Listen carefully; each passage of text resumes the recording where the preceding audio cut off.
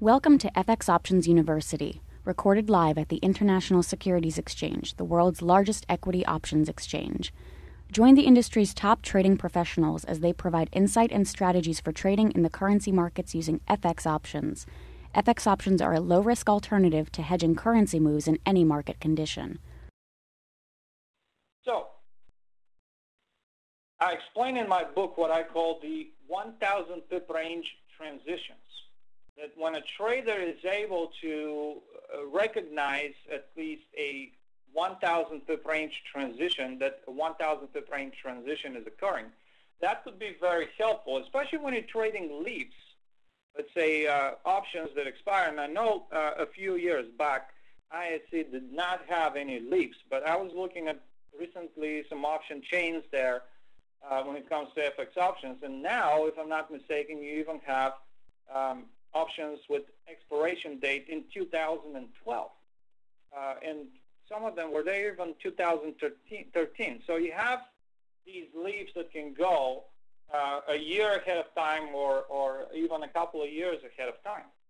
So if a trader were able to recognize the potential for a 1,000 pip range transition, and we use the methodologies of the quarters theory, can you imagine how much your option premium is going to appreciate if you're capable of taking advantage of these 1,000 pips types of moves from one major large quarter point, such as, let's say, $1.30, all the way up to $1.40 level. Well, most recently, we've seen that happening with the euro-dollar pair several times in just the last year, since last August, September of 2010, we have seen the euro making a very decisive move and completing the 1,000 pip range between $1.30 and $1.40 in a short period of time, just a few weeks. Again, I'm talking about leaps with expiration date a year, 2 years from now. But again, these moves that the euro did between $1.30 and $1.40 happened in a matter of maybe a couple of months of several weeks. So here's the move here for the euro-dollar pair from $1.30 to $1.40. It even managed to move a little bit higher. That was in November of last year. If you recall, the Federal Reserve here was announcing their QE number 2 announcement that they're going to do another $600 billion of Treasury bond purchases. That put the dollar under additional pressure, and that was the reason why the euro started even breaking above the large quarter point at $1.40. And at that time, it made an attempt to transition its exchange rate from the $1.30s, or the 1,000 pip range between $1.30 and $1.40, into the $1.40s, or the 1,000 pip range between $1.40 and $1.50. However, at that time, prices reached on November 3rd, right here where my cursor is, prices reached as high as $1.4281. Was that a successful completion of the first large quarter of the new 1,000 pip range between $1.40 and $1.50? That large quarter, of course, being the quarter between $1.40 and $1.4250. If prices reached as high as $1.4281, obviously, they have even surpassed the targeted large quarter point. So that large quarter was successfully completed. But I'd like to bring your attention to what happened after that. Now, remember I was showing you earlier, it's very important for prices when they complete a large quarter for them not to break below the previous large quarter point, especially when that large quarter point is a major large quarter point. And what we said in the beginning of the webinar is that these major large quarter points are the important junctions that mark the end of a previous 1,000 pip range and at the same time the beginning of a new 1,000 pip range. So when prices attempt to transition into a new 1,000 pip range, it is imperative, it's crucial for the quarter theory methodology to monitor the price behavior on any type of pullbacks, because on those pullbacks, and pullbacks will occur, on those pullbacks, however, we do not want to see prices breaking below the major large quarter point that they broke above. Because if they do break below, let's say here at $1.40 level, all they're going to do is prices would go into the previous 1,000 pip range. So in that case, we are not going to witness a successful 1,000 pip range transition of prices into the new 1,000 pip range. They would simply fall back into their preceding large quarter point. Needless to say, that is a sign of weakness. So look what happens here in November of last year. The euro goes to above $1.40. It goes to complete the quarter between $1.40 and $1.42.50. But on the pullback, a couple of days after that, it breaks below $1.40, falls back into its previous 1,000 pip range, and prices stay within that 1,000 pip range. And then what the euro does is simply goes down to complete the entire 1,000 pip range between $1.40 and $1.30. How can a trader benefit here in this example from the methodology of the quarters theory? If we were able to recognize that at this time around, we're not going to have a transition into the new 1,000 pip range above $1.40, where the market or current fundamental backdrop for both of these currencies does not justify a euro-dollar exchange rate at that point being above $1.40, trading between $1.40 and $1.50 or into the $1.40s. Again, these 1,000 pip range transitions are significant development, and I explained that in my book as well. They do not happen randomly because the market just decided randomly that all of a sudden now the euro exchange rate versus the US dollar should be into the $1.40s. It should be above $1.40. There has to be a strong enough fundamental reason for the market to transition that exchange rate into a new 1,000 pip range, for the exchange rate to be above $1.40. If such a reason is non-existent, then the market could very quickly adjust the exchange rate as it did in November of last year, because the focus shifted from the Federal Reserve and the quantitative easing program, obviously, that is not positive, beneficial for the US dollar, into, after the Fed announcement was behind us, it happened exactly as the market was expecting. The Fed announced that they're going to do more quantitative easing. Then the focus shifted on the problems with Ireland at that time, if you recall, the second country that ended up asking for a bailout from the Eurozone. And so the euro, obviously, in that type of an environment, the fundamental backdrop for the euro did not justify a euro-dollar exchange rate above $1.40. So a very quick adjustment was made, and the euro-dollar exchange rate fell back into its previous 1,000 pip range. However, let's take a look at what happened here in the last several weeks. Now, the European Central Bank raised interest rates, which is a fundamentally positive development for the euro. It increases the yield advantage for the euro and is a supportive fundamental factor for the market to consider, again, a transition of the euro-dollar exchange rate above $1.40 level.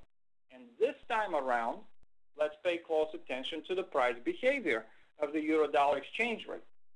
As we noted in November, the first large quarter of 250 pips was completed, but on a pullback, prices dropped below and broke below $1.40, so they fell into the $1.30s. This time around, however, not only the first quarter of the new 1,000 pip range between $1.40 and $1.42.50 was successfully completed here in late March, but also on the pullback to the previous major large quarter point, prices remained above $1.40. Remember the previous price that we quoted? 1.4019. They reached within 25 pips from $1.40, but they never ever broke below that level. They never went back into their previous 1,000 pip range. What did I say earlier that is? A sign of strength. And it's a sign that this time around, unlike November of 2010, there's a greater probability for the exchange rate of the euro-dollar pair to transition itself successfully into the new 1,000 pip range between $1.40 and $1.50. So now, if a trader wanted to remain more conservative, they would say, one can say, well, great, now the 1,000 pip range, new 1,000 pip range transition has occurred. Now we can expect prices to go from $1.40 to $1.50. Not so quick. If one wanted to be realistic, at least we can anticipate and predict with a greater probability of success. And we may not complete the entire 1,000 pip range right off the bat. But after these requirements are met, and let me repeat them again, completion of the first large quarter of 250 pips of a new 1,000 pip range, and then on a pullback, prices do not break below the previous major large quarter point. Those two requirements are the requirements that we must see in order to recognize a successful 1,000 pip range transition. And when a trader is able to recognize a successful 1,000 pip range transition, we can at least anticipate that prices may make further advancement into that new 1,000 pip range. Where to? Well, to what I call the major half point of the 1,000 pip range, which in this case, in a 1,000 pip range between $1.40 and $1.50, the exact middle point or the major half point of that 1,000 pip range would be the large quarter point at the $1.45. So let's take a close look here. What happened after the pullback where prices stayed above 1.40? That signals that the 1,000 pip range this time around, unlike November of 2010, is successful. The trader can anticipate with a greater probability of success that prices will make further advancement. And you're looking at a price move of 500 pips. Because each large quarter is 250 pips each. So if two large quarters between 1.40 and 1.4250 and then 1.4250 to 1.45 are successfully completed, by knowing the methodology of the quarter series, especially the 1,000 pip range transition requirements, a trader can forecast that there may be a greater probability for that type of a significant price move. And in terms of option premiums, 500 pips of a price move is a pretty good return. Now, Katrina, are we running out of time here? I see that we have only 3 minutes left until 4 p.m. Eastern time. Yep, it looks like we're... Yeah, you know what? I think you have a few more slides. If it's all right by everyone, I think we can probably run a few minutes over if you want to just kind of go through the rest. Sounds good. And the reason I asked is because we have a nice quiz for all of you guys. And those of you who are going to successfully answer the questions, I wanted to show a few more examples, but I don't think I'm going to have a lot of time here. I have the dollar versus the Japanese yen. Ticker symbol is YUK for ICFX options for that currency pair. And you can see that for the majority of the last year or so, the price activity for the dollar against the yen is also taking place within a 1,000 pip range, which is between the major large quarter point at 80 yen and the major large quarter point at 90 yen. And what I wanted to mention quickly is that the numerical representation obviously is different. It's not 1.30, it's not $1.30, it's not 0.80 cents or 0.90 cents and so forth. The numerical representation is different. The numbers are different that are used to represent these large quarter points, these major whole numbers, major large quarter points, and so forth. But despite of the fact that their numerical representation is different, everyone can see and understand that these are constant price levels, constant price ranges that never change. It is a familiar, predictable environment, which is the kind of environment that I needed as a trader to be able to forecast with a greater probability of success the direction of the next price move and take advantage of it and benefit from it as a trader. Now, here's the quiz that I have prepared for you. Okay, where is that slide, by the way? Okay, here we go, the quiz questions. First one is, you would like, you can write them down, and whoever answers correctly. Okay, there's one answer, and that's a correct answer from. Wow, yeah, looks like we have a few correct answers. Actually, if you all can just email your correct answers to webinar@ise.com, we should be able to. I'm sorry, webinars, that's plural. If you just want to send over your answers, the first correct 5 responses, we will be sending prizes. So send your responses over to webinars@ise.com. And the email address is now on the bottom of the screen. There we go. Make sure you send your emails right there. And the 3 questions are, first, how many pips does each large quarter have? How many pips are in each small quarter? And the third, more difficult question is, which will tell me whether you did pay attention to this presentation or not. I hope you all took notes. I'm sorry. No, go ahead. The third question is, what is the main premise of the quarters theory? So hopefully you'll be able to answer all of them, and the first 5 who answer correctly and email to webinars@ise.com will receive prizes. Great. All right, we look forward to getting your emails, guys. Katrina, I'd like to thank you for putting together the webinar today. It was a pleasure to be back and do this presentation for the International Securities Exchange. Thanks to all of our attendees. And if you do have any further questions, if you would like to listen to my daily analysis when it comes to the currencies and foreign exchange market, make sure to join me and listen daily to my All Things Forex live daily broadcast on my website, www.allthingsforex.com. Now, this is a little bit of an older graphic here and an older slide. We have a new time frame for 2011. The actual live program is now from 8 a.m. until 9 a.m., Monday through Friday, 8 a.m. to 9 a.m. But not to worry if you're working during that time or if you're not able to attend the live webinars or live broadcast, you can always go to allthingsforex.com and listen to the archives. We have archives going back a month. 8 a.m. Eastern Time, 8 a.m. Eastern Time, 8 to 9 a.m. Eastern Time, Monday through Friday.